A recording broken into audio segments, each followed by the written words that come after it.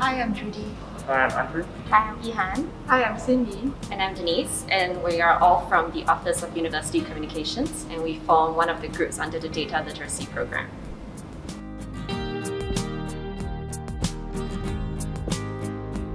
So our project was investigating how the audience of NUS News had changed since the announcement of the circuit breaker. The highlight for me was visualizing the data, being able to see the trends and correlations, and then telling a story with that data. The challenge for me was cleaning the data and collating it all. It was challenging, but it gave us an opportunity to understand insights that we normally wouldn't be able to get to. The Data Literacy Programme did pose a slight challenge to us because we're from the Communications Department.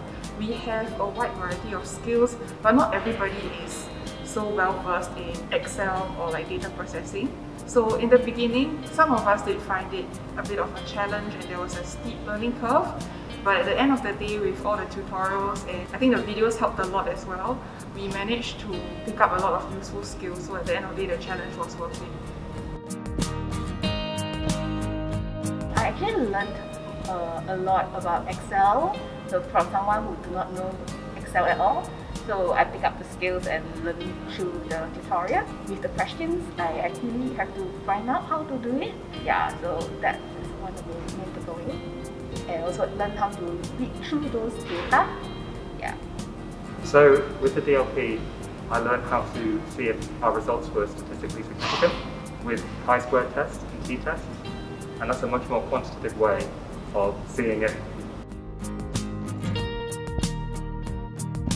So there are quite a couple of interesting things that we noticed from doing the project. So I think ultimately visualizing the data really allowed us to kind of hone in on certain anomalies that we spotted, right? So one of them, for example, we discovered an exceptionally high-performing article, and we discovered and retraced it back to the source, which is that it was actually reshared on Reddit, which is a platform that we don't normally use. But because of that, it actually brought many unique users to the site. And so the article performed exceedingly well. And so I guess that was one interesting insight for us, because that allows us to kind of investigate further if Reddit should be a platform or if there are other platforms that we should actually be looking at that affects how well our articles do.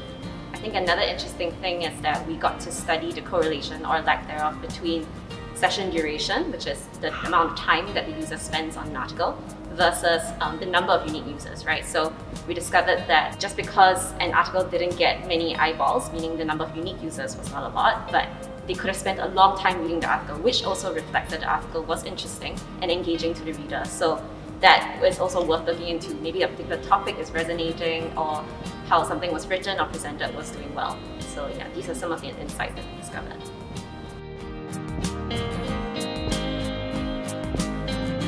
We learned a lot from DLP. One of the things we learned is data cleaning, so it helps us get rid of a lot of error entries or data entries that are not useful to us.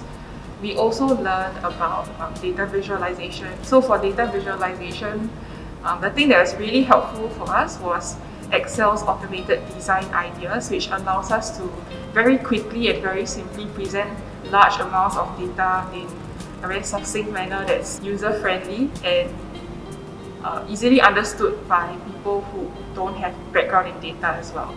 I think we definitely will be able to apply that to our work when presenting our data.